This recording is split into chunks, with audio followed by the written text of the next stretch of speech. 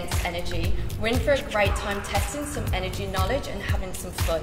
Here's how it works. Here today I'm with two North Melbourne Kangaroo players. Hey guys, my name's Griffin Logue from the North Melbourne Football Club.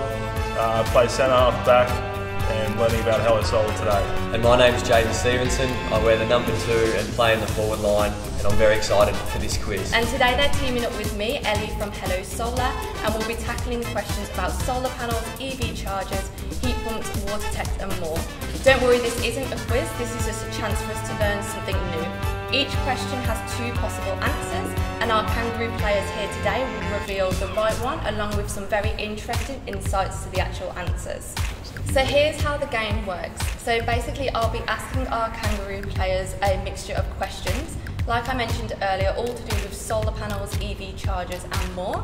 There'll be 4 questions that they'll get a point each if they get the correct answer, and then we've got a bonus question at the end of each round where they'll get 6 points. So the first question for you guys is, what is the primary source of energy that solar panels capture?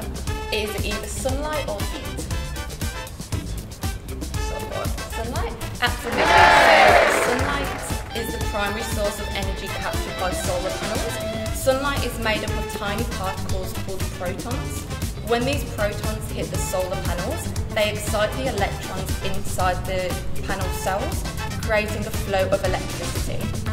Moving on to question number 2. So what unit is used to measure the capacity of the solar panel system? Is it kilowatts or kilojoules? I'll say kilojoules. Kilojoules. So in regards to that one, the correct answer is kilowatts. The capacity of a solar panel measured is kilowatts, which is also kW. This measurement reflects the solar's potential to generate electricity. A kilowatt is equivalent to 1,000 watts. So when we talk about the capacity of a solar panel system, we're talking about the amount of electricity it can produce under specific conditions. Okay, so question number 3 for you guys today is, which direction is ideal for the solar panels to be installed to maximise the sunlight exposure on a property? Is it north facing or south facing? I'll go with north. North? Yeah, I'll say north as well. North as well? That is correct. It is north facing. Installing solar panels facing north is ideal to maximise sunlight exposure. That is correct. This is because the sun is generally in the northern part of the sky in the southern hemisphere. By facing panels north, they receive the most direct sunlight throughout the day, leading to higher energy production, and it's all about capturing the most sunlight possible. Question number 4 for you guys is, what is the average lifespan of solar panels on a property? Is it 5 years or 25 years or more?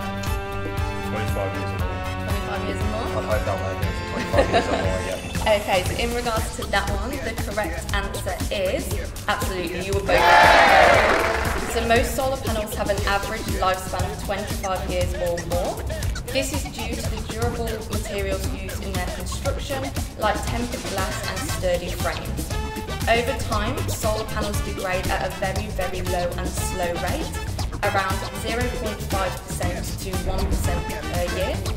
This means after 25 years, they'll still be producing around 75% of their original capacity. Okay, so just to conclude this first round, I am going to give you guys a bonus question where you can win 6 points if you do correct the right answer. So for this one, which part of the solar panel system converts direct current, which is known as DC, electricity, into alternating current, which is AC electricity, to use in homes and businesses? This is quite a hard question.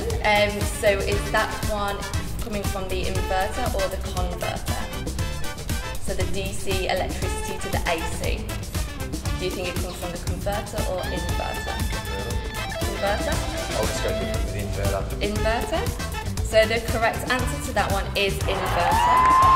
So the inverter is the part of the solar system that's responsible for converting direct current, which is known as DC electricity, into alternating current, which is known as AC electricity.